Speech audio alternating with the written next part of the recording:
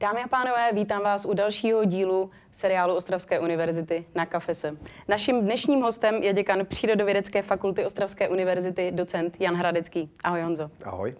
Jan Hradecký se ve svém výzkumu zabývá geomorfologií vodních toků, ale taky negativním vlivům, které člověk způsobuje svými zásahy v krajině, v říční krajině. A právě to je tématem dnešního setkání, které tak trochu navazuje na přednášku, která se odehrála před 2 týdny na půdě Ostravské univerzity, také z cyklu na kafe. Pokud jste ji zmeškali, můžete si ji pustit, záznam je na facebookovém profilu Ostravské univerzity. A právě na této přednášce jsi zmínil, že věda už dnes jednoznačně prokázala, že klimatická změna souvisí s antropogenní činností, odstartovala ji průmyslová revoluce. Ten nejzásadnější antiekologický argument je tedy vyvrácen. Na čem staví současná antiekologická opozice, kterou můžeme považovat za konstruktivní? No, já bych řekl, že ta antiekologická nebo ta skupina lidí, kteří, a musím říct, že mezi nimi není až tak velké množství vědců, ale spíše jsou to lidé, kteří se rekrutují z řad politiků nebo lidí vzdělaných spíše v humanitních nebo společenských oborech, tak myslím si, že stále se tam objevují jakoby podobné argumenty. Řekl bych, že se tak trošku točí v kruhu a spíše využívají ty argumenty takovým jako demagogickým směrem, že občas vlastně něco pustí do éteru, ale není tam ta faktická jako vědecká disputace, že by byly zpochybňovány ty výzkumy, které se teď jako nahromadily během posledních 20 let a velmi jako se zintenzivnil výzkum fungování vlastně klimatického systému a právě těch jednak reakcí na antropogenní zásahy činnosti. Ty si jako řekla velmi dobře jednu věc a je to cítit v té otázce. Klima se v podstatě historicky měnilo. Jo? To je jeden právě z těch argumentů, kteří ta skupina říká, no ale ty klimatické změny tady byly odjakživa. Když se podíváme do geologické minulosti planety Země, tak tady to kolísání klimatu bylo. Ano, bezesporu bylo, ale musíme si uvědomit, že tohleto kolísání a ty faktory, které ho způsobovaly, tak jsou poměrně jako dobře popsány. To jsou nějaké v podstatě ty extraterestrické, to znamená ty, které jsou dané v souvislosti s tím, po jaké dráze obíhá planeta Země a že se mění. To jsou taková skupina jako Milankovičových cyklů, které popsal už jako poměrně dávno jeden významný jako astronom. A co je důležité, že my jako v současné době tady k těmto faktorům, které jsou teda, řekněme, přirozené, a mohli bychom říci, že na pozadí toho oni stále jedou. Jo? Oni se stále vlastně odehrávají, ale najednou se tady odehrává a objevuje nová skupina faktorů a ta je silně spojena s člověkem. A je to poměrně jako těžko oddiskutovatelné, protože ta klimatická věda nestaví pouze na tom, že by se dívala, a samozřejmě je to velice důležitý nástroj, na období instrumentálního měření, ale my máme k dispozici dneska samozřejmě celou řadu dalších výzkumů, dalších dat, které ukazují právě, jaké byly ty teda, řekněme, normální hodnoty, například koncentrace skleníkových plynů v atmosféře. Jak to bylo před právě tou průmyslovou revolucí, to znamená v tom předindustriálním období. Jak je to v současnosti? A není to pouze otázka toho vlastního nárůstu oxidu uhličitého, ale jsou tam jako další faktory, které k tomu směřují a ty jsou velmi silně spojené s člověkem. Je to například změna využití krajiny. Jo? Když se podíváme, globálně podléhá planeta Země poměrně výrazným změnám využití území. To znamená některé části, a to je ten klíčový moment, kdy, řekněme, ta opozice, ani ne tak v té vědě, jak už jsem říkal, ale v té třeba politické části spektra nebo řeknu laické veřejnosti, říká, no ale teď přece čím více oxidu uhličitého, tím větší fotosyntéza, to znamená, teď to přece není problém, teď se to někde zafixuje. No jo, ale když se podíváme na planetu Zemi, tak ona nám tak trošku jako spíš hnědne, než aby nám zelenala. Jo? To znamená, že najednou máme plochy, které právě už přestávají fotosyntetizovat nebo nejsou dominantně vlastně porostlé já nevím, nějakým primárním lesem nebo nějakou kulturou, která by umožnila tu fixaci. Takže velice jako důležitým momentem je to uvědomit si, že v podstatě člověk způsobil proměnu celé řady těch dílčích parametrů, které promlouvají do toho klimatického systému jako celku, a že bychom se měli spíš jako bavit o tom, jak tyto věci utlumovat, jak je teda nějakým způsobem zmírňovat, jak se na tu rozběhlou klimatickou změnu adaptovat, než v podstatě říkat, že to není, nebo že to nezpůsobil člověk. Ona v podstatě ta diskuze mně připadá, že už v tomto jako není relevantní. Byť se stále objevuje. U oxidu uhličitého ještě na chviličku zůstaneme. Ty jsi taky na této přednášce zmínil to, že Česko je druhým největším producentem oxidu uhličitého v Evropě. Hned po Lucembursku, které je samozřejmě... Na hlavu. Na hlavu, které je samozřejmě v naprosto jiné situaci z hlediska urbanismu, krajinného rázu i životní úrovně. Když se setkáváš s odborníky z jiných zemí z Evropy na konferencích a podobně, mají Česko jako takovou, řekněme, ekologickou černou ovci? No, musím říct, že samozřejmě na jedné straně musíme vidět, že je tady nějaké historické dědictví, jo, které je samozřejmě jako evidentní.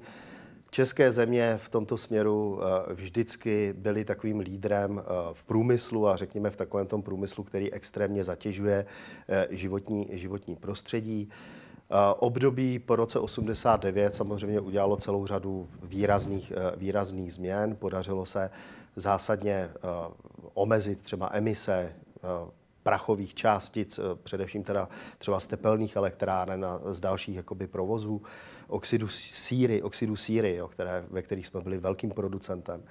Ale řekl bych, že jako opravdu problematické je, že stále máme ten průmysl a energetiku postavenou dominantně vlastně na zpracování a využití fosilních paliv, fosilních vlastně zdrojů energie. A v tomhletom směru bych řekl, že stále jsme tak trošku ve vleku minulosti a vidíme to, jako bych řekl, v posledních jako dekádách permanentně na debatách, jakým směrem se teda má vydat jako Česká republika z hlediska nějakého toho energetického mixu. Jo. Ale tohle to můžu komentovat jenom jako bych řekl zpovzdálí, jako člověk, který teda nějakým způsobem sleduje vývoj životního prostředí. Ale rozhodně bych nechtěl, podobně jako to nechci, aby se nějakým způsobem jako dopouštěli třeba demagogii jako neodborníci v oblasti životního prostředí nebo řeknu stavu krajiny, tak stejně tak já tohle nebudu dělat v rámci energetiky, protože na to nejsem vůbec jako odborník. Ale je pravda, že v tomhletom asi jsme trošku jako mentálně přibrždění, když to tak řeknu, a že bychom mohli být jako mnohem progresivnější jako Česká republika i z hlediska výchovy obyvatelstva v tomhle směru. Jo? A myslím si, že v tomhle by měla dominantní roli sehrávat i vlastně ta politická garnitura, měla by v tom určitě sehrávat roli samozřejmě školy. My se o to jako různě snažíme na různých úrovních, ale připadá mi to, že stále je tam taková ta brzda minulosti v tom. Ty se ve svém výzkumu ale zabýváš hlavně dopady zásahu člověka do říční krajiny. Takže pojďme tedy k té cirkulaci vody.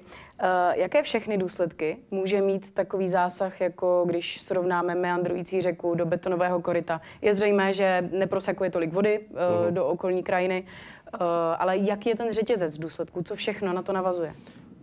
No, to je právě otázka toho, jak se na to dívat. A věda v posledních už jako několika desítkách let ostří na to, že se snaží pochopit fungování krajiny jako systému. To znamená, že a stejně tak je to i s tím klimatem, stejně tak je to s vývojem životního prostředí, kdy ty věci jsou vzájemně propojené. Já bych možná tu otázku, kterou si položila, je bezesporu jako strašně zajímavá, ale ona je docela, zase řeknu, jako komplexní. Já se to pokusím ukázat na nějakém příkladu. A proč se vůbec o tom bavit? No, protože když se bavíme třeba o klimatické změně, tak se mimo jiné bavíme o tom, že jedním z klíčových faktorů, který se promění v té krajině a který nás bude limitovat, je množství vody, jo? A její distribuce v čase a v prostoru. A my jsme nějakým způsobem, a společnost je nějakým způsobem vlastně přizpůsobená na to, že máme nějaké rozdělení srážek v průběhu roku, že můžeme počítat s tím, že teda ty zásoby se nám třeba doplňují po tom tání vlastně sněhu během teda toho jarního období. A najednou se dostáváme do situace, kdy tomu tak úplně jako není. A když se podívá, a nebude tomu tak, podle vlastně scénářů a podle toho, co je namodelováno a co se ukazuje s nějakou pravděpodobností, že se naplní. A teď najednou v podstatě máme krajinu, kterou jsme zdědili po našich předcích a ta krajina zase a ti naši předkové reagovali zase na nějakou situaci, která tam byla. To znamená, například reagovali na to, že během toho období předchozího byly nějaké fáze, které třeba byly klimaticky vlhčí. To znamená, že se objevovaly fáze s výraznými srážkovými úhrny a samozřejmě se objevovaly povodně. A teď lidé samozřejmě začali řešit, co s tím, jak se bránit tedy tomu extrému, který povodeň přináší a má nějaké dopady do majetku, ovlivňuje nás z hlediska rozvoje. No a tak začaly vodní toky napřimovat, protože si řekli, no tak když vlastně, a je to logické, když ten vodní tok vlastně zvýšíme jeho kapacitu, to znamená, vejde se do něj více vody, to znamená, ten vodní tok prohloubíme nebo postavíme nějaké protipovodňové hráze a ten vodní tok napřímíme, tak se té vody vlastně, která je pro nás riziková, v tom okamžiku velmi rychle zbavíme.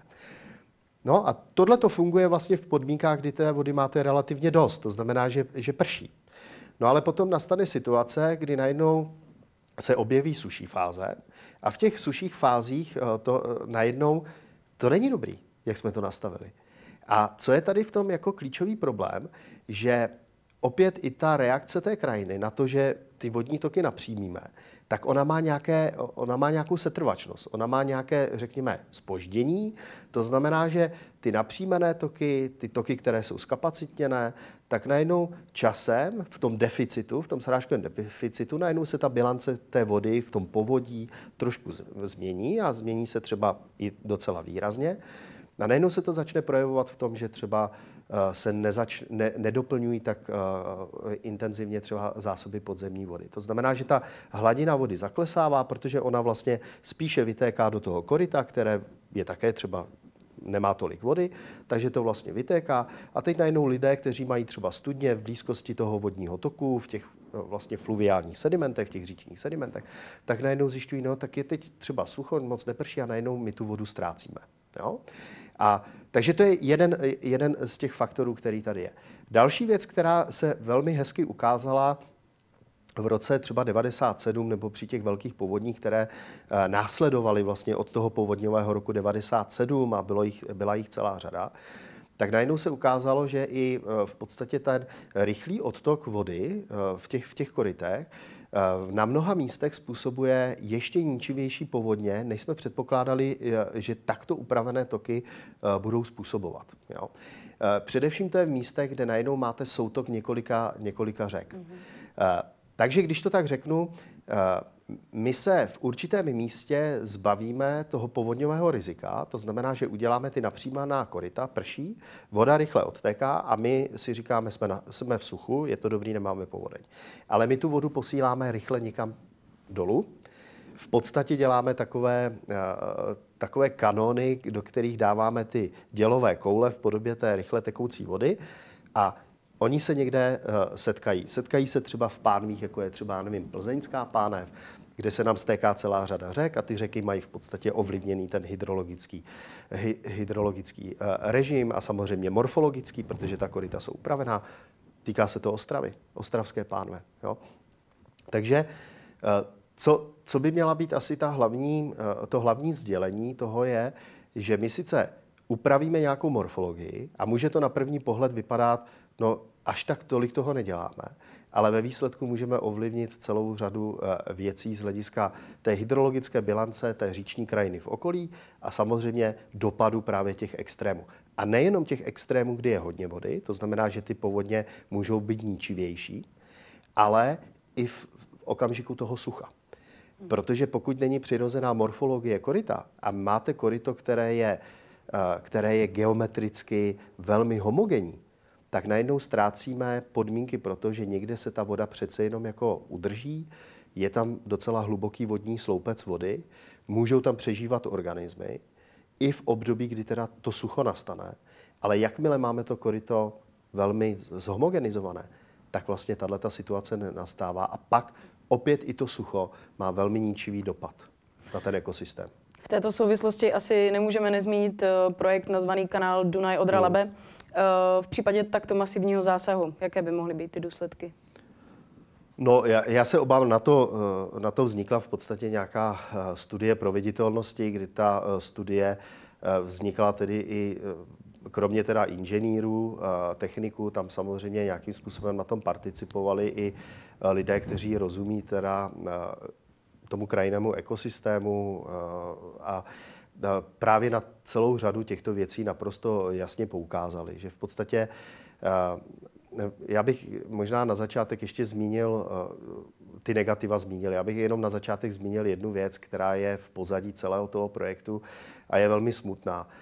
Tam se odehrává jako velmi tvrdá jakoby demagogická hra s tím, jakým způsobem se interpretuje, proč by vůbec ten kanál měl vzniknout. Jo? Když si to člověk jako přehraje zpětně a teď vidí ty argumentace těch zastánců toho kanálu, tak na začátku to byla ekonomická věc. To znamená doprava, potřebujeme dopravovat zboží, potřebujeme ho dopravovat efektivně a za nízké náklady, takže musíme postavit tento kanál, v rámci globalizace propojovat svět, že jo, protože hovoří se o tom, že by se teda kontejner měl dostat jako ze Šanghaje až vlastně k nám nebo do těch dalších přístavů na severu a nebo na západě Evropy. No ale najednou se to paradigma těch zastánců mění. Najednou začínají říkat, doprava to tvoří tak jako 10% jako důvodu, proč stavět kanál. Zásadní je zadržení vody v krajině. No jo, ale podívejme se, jakým způsobem by se ta voda v té krajině měla zadržovat.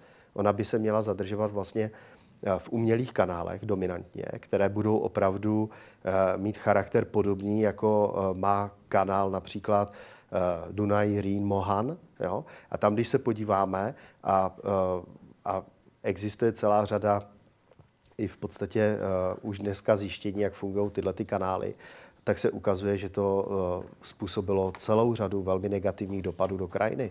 Právě z hlediska kvality vody, zadržení vody v krajině, protože prostě bohužel z betonového koryta se ta voda neinfiltruje.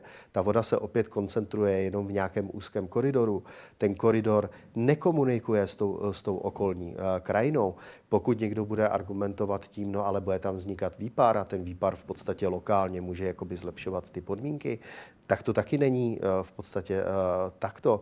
Důležité je, aby právě ten výpar a to zásobování vody probíhalo v co možná největší ploše. To je ten základní argument, který ukazuje, že rozhodně ta argumentace, že to přinese vodu do krajiny, je lichá. Ano, ona tam bude. Ona tam v případě toho vybudování bude v nějakém úzkém koridoru, ale rozhodně to okolní krajině nepomůže a pokud to bude procházet oblastmi, které už teď mají problém s vodou v období sucha, které jsme teď zažívali, tak to bude naprosto jako tragický počin.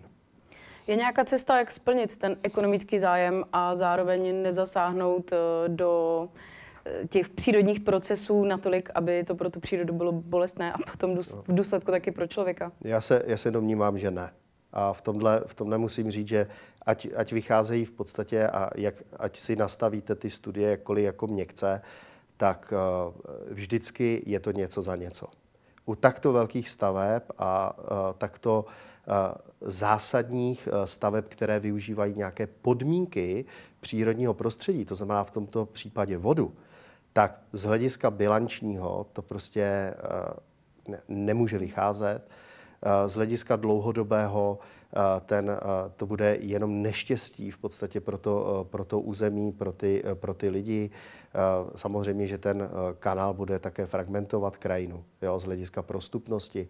To znamená, těch negativních efektů je tam tolik, že ano, papír snese všechno, ale ta vlastní realizace a potom to fungování, to už vidíme na celé řadě jako územích na světě, kdy všechny tyhle ty velké megalomanské stavby, které měly za cíl jako otáčet směry říčního proudění, odtoků, které dominantně byly, kdy ta voda z řek byla využívána dominantně na zavlažování zemědělských ploch, ani to nemuselo být spojeno s dopravou, jo. Tak to mělo velmi fatální dopady do těch ekosystémů. Tady je zajímavé docela to, že v průběhu celého toho projektu, když to člověk sleduje, tak ty hlasy odborníků, přírodovědců byly jednoznačné. Upozorňovali na ty negativní dopady, které měly být masivní. I přesto se ten projekt dostal docela daleko. Mluvil se vlastně o studii proveditelnosti. Jaká je ta síla vás, odborníků? Končí opravdu vaše role v tom, že upozorníte, nebo nevzniká, nebo není nějaká tendence k vzniku vědecké lobistické organizace nebo něčeho podobného? No, ano, občas se odborníci semknou a řeknou si, že není možné už dále jako akceptovat takovou míru, omlouvám se za to slovo, hlouposti a arogance. A mají tendenci samozřejmě ty věci vyvracet a posouvat. Bohužel i ty vědci jsou tady v jisté jako nevýhodě. Jsou v nevýhodě časové, jsou v nevýhodě finanční v podstatě, protože musíme si uvědomit, že každý z těch vědců má nějaký svoji práci, kterou prostě musí jako dělat. A najednou se mu tady objevuje další věc. Řada vědců se do toho samozřejmě pustí a snaží se připravit argumenty pro to, proč to dělat nebo proč to nedělat. Ale je to taková dobrovolnická činnost. A řekl bych, mnohdy je to až na bázi takové jakoby dobrovolnické činnosti. Samozřejmě existuje celá řada případů, kdy jsme oslovováni například jednotlivými jako rezorty, ministerstvy, a zda bychom se jako nepodíleli na nějakých studiích, na posouzení nějakého vlivu. Tam to funguje, bych řekl, jako velmi dobře. Problém je, jakým způsobem potom se ty výsledky a ty data promítnou jako v tom reálném rozhodování. Protože přece jenom vědec není ten, který o tom rozhoduje. Vědec připravuje podklady, interpretuje je a vysvětluje to, řekněme, té politické garnituře nebo těm úředníkům, kteří o tom rozhodují. Jo? Těm, jak se říká, decision makerům. Ale není to o tom, že my bychom stáli za tím a že by bylo nějaké grémium vědců, které by hlasovalo. A na základě toho, jak dopadne to hlasování, tak bylo rozhodnuto. Tak to není. A musím říct, že jsem se setkal už několikrát s tím, že bylo připravena celá řada pádných argumentů pro to, že by mělo být vydáno například negativní stanovisko, ale bohužel znovu a znovu se objevovalo zpochybňování těch celé řady provedených studií. Pak bych řekl, že se dostáváme do stavu jakési skepse, že i ten vědec může přispět nějakému posunu v tom rozhodování a je to i pro ty vědce nastává fáze nějaké frustrace. Jo. Takže bych s tímhle nakládal velmi opatrně, protože ve výsledku samozřejmě setkal jsem se i s tím, kdy vědci nepracují objektivně a bohužel vydávají i posouzení v oblasti problematik životního prostředí, které nejsou korektní. A pak ale zase musím říct, že na druhou stranu se stávají anebo ta ostatní vědecká komunita se vůči nim jako velmi silně jako vymezí. Jo? Protože oni v tu chvíli vlastně zneužili tu vědu k manipulaci nebo k posunutí výsledku někam, kam by neměli. V této oblasti, v oblasti ekologie, životního prostředí, klimatických změn se výrazně v poslední době angažují také studenti. Uvítal bys třeba ty na půdě svojí fakulty nějakou diskuzi, nebo jak se díváš na tyto studentské aktivity?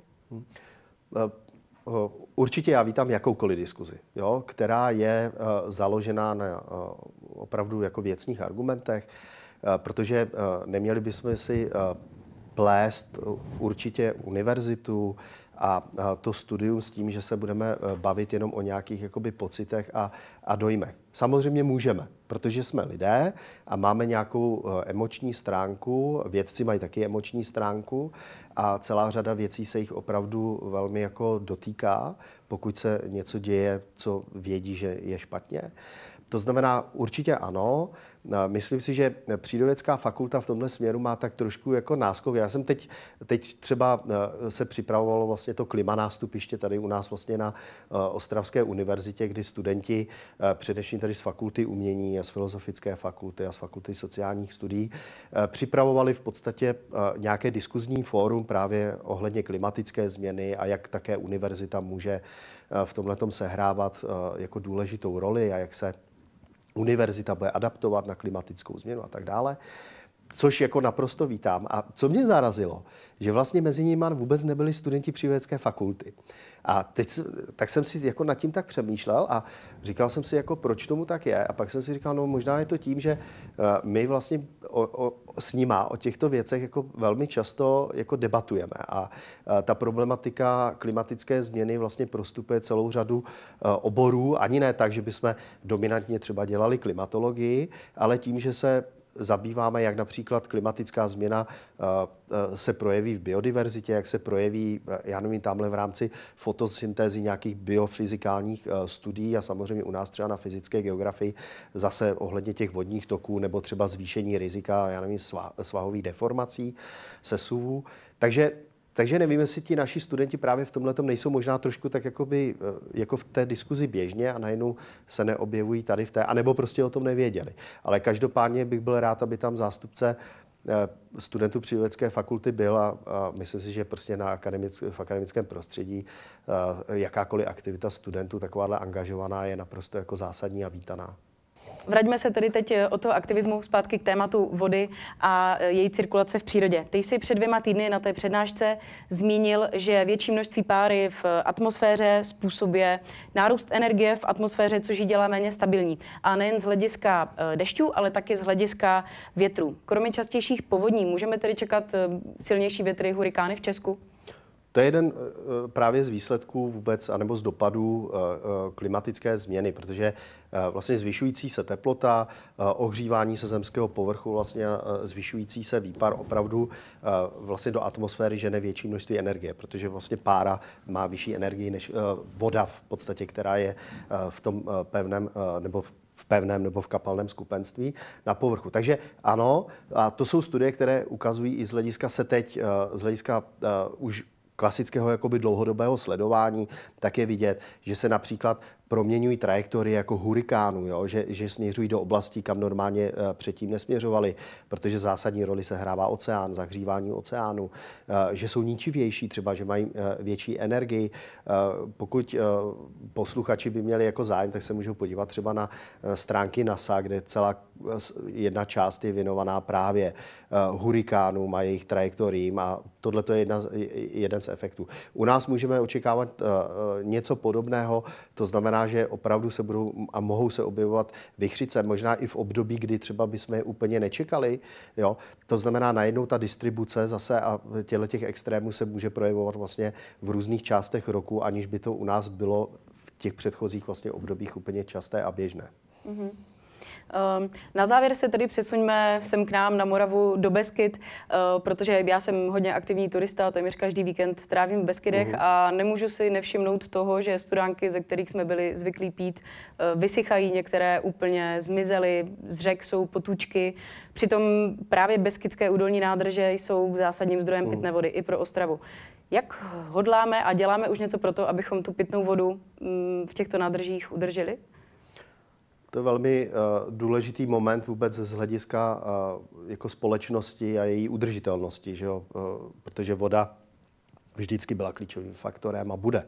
Jo? Ať chceme nebo nechceme, jsme na ní závislí a v tomhle směru opět si myslím, že neděláme dostatečné opatření. Na jednu stranu hrozně plánujeme a všude se mluví o tom, že budou vybudovávány nové a nové vlastně údolní nádrže, to znamená, že budeme vytvářet tedy nějaké zásobní objemy a zvyšovat zásobní objemy, což na jednu stranu je pochopitelné z hlediska naší polohy a našeho zásobení vodou, kdy prostě jsme závislí na srážkách a tu vodu někde zadržet potřebujeme. Na druhou stranu se obávám, že prostě ten dlouhodobý zásah a transformace do našich řek je tak fatální a máme tak fatálně ovlivněné právě ty poříční ekosystémy, že jednou z věcí, kterou by, a bohužel je škoda, že to neřešíme v mnohem větší ploše a v mnohem větší míře, je opravdu revitalizace té říční krajiny a těch říčních systémů. A tam se obávám, že to je běh na tak dlouhou tráť, že pokud jsme nezačali už vlastně před těma, já nevím, 20 lety, tak jak se to nastartovalo v jiných vyspělých zemích Evropy a Severní Ameriky, tak si myslím, že tady z toho budeme teda mít velmi těžkou hlavu do budoucna. A prostě Beskydy z tohohle hlediska jsou bohužel trošku ohroženější, protože tam je velmi specifická geologická stavba. A prostě ta voda tam, řeknu, jako do podzemí mizí trošku jako rychleji než jinde. Ty řeky, to, co jsi říkala, že velmi často sleduješ, že se vlastně řeka mění v potůček, anebo dokonce, že někde v horských oblastech člověk jde a najednou vlastně ani ten potok tam není a je tam vlastně vyschlé řečiště, které je jenom plné kamení. Tak to je právě jakoby ten fenomén těch Beskyd. I z toho důvodu je velmi rozhodující a velmi zásadní, jak se například hospodaří v lesích, jak vypadají lesy, jak vypadá zemědělská půda, jak se o ní staráme, jak zvyšujeme její vlastně retenční schopnost, schopnost zadržovat vodu v krajině. A obávám se, že v tomto nejenom u nás, v našem regionu, ale bohužel v celé České republice se udělalo strašně málo. Ty jsi stál taky v čele výzkumu, který letos v lednu přinesl docela zajímavá data o tom, jak budou Beskydy, celá chráněná krajinná oblast, vypadat v roce 2030, 2050, 2100. V té přednášce před 2 týdny si o tom hodně mluvil. Kdo by měl zájem, tak se může podívat na podrobnosti. Nicméně mě by zajímal na závěr pohled obyčejného člověka, turisty, který do těch Beskyd jde. Jak budou vypadat? Můžeme čekat Sierra Nevada v létě?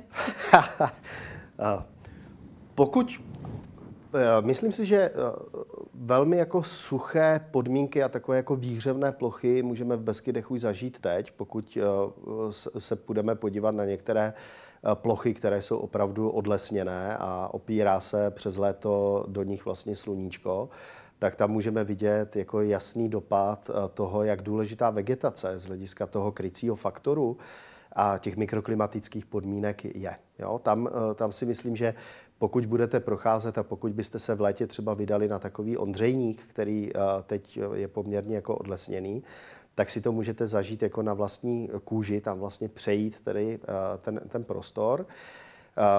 Rozhodně bych, a nechci být nějaký pesimista, prostě ta krajina na to bude reagovat. Samozřejmě musíme si uvědomit, je to kulturní krajina. To znamená, že člověk v ní nějakým způsobem hospodaří, hospodaří a hospodařit bude, protože velká část území Beskyd má hospodářské lesy. Byť je to chráněná krajinná oblast, tak zákon to umožňuje, jsou tam hospodářské lesy, ale myslím si, že v tomhle směru i lesníci a ty hospodáři v lesích si musí uvědomit, že pokud chtějí mít vlastně udržitelný biznis, to znamená, že chtějí produkovat i do budoucna dřevo, tak musí velmi jako důsledně dbát na to, aby pěstovali v těch lokalitách a v těch daných vlastně podmínkách klimatických, hydropedologických takové dřeviny, které tam porostou a které jim budou vlastně ten benefit a tu biomasu vlastně přinášet.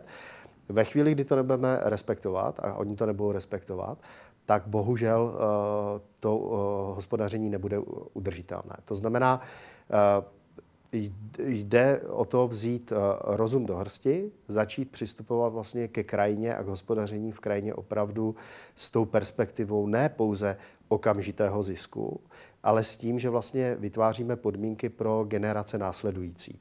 A to, že teď v tuto dobu sklízíme nějakou, řeknu, kůrovcovou kalamitu, a budeme mít problémy se dřevem a s lesním hospodářením a s lesními ekosystémy, no opět je to situace kterou udělali naši předkové. To znamená, z toho je potřeba se poučit. Je třeba poučit se s tím, že krajina reaguje dlouhodobě, nevznikají tam ty efekty okamžitě a ne vždy okamžitě dokážeme ty věci spravit. Takže opravdu bych velmi vyzýval k tomu, aby jsme přistupovali k věcem s velkou zodpovědností, velmi, velmi rozumně, dbali jako těch moderních výzkumů, které vlastně přináší věda. A samozřejmě vědci by měli velmi hovořit s těmi dotčenými skupinami. To znamená, jak s lesníky, se zemědělci, s vodohospodáři a snažit se je přesvědčovat o tom, že by k té změně v myšlení a v nakládání s krajinou mělo velmi rychle dojít a docházet. Honzo, já ti mnohokrát děkuji, že jsi udělal čas na dnešní Na kafe. A vy samozřejmě můžete nadále sledovat YouTube kanál i Facebook Ostravské univerzity, kde tato diskuzní setkání s vědci nejen z Přírodovědecké fakulty, ale napříč všemi fakultami Ostravské univerzity budou postupně přibývat. Já se s vámi loučím a přeji hezký den. Díky za pozvání.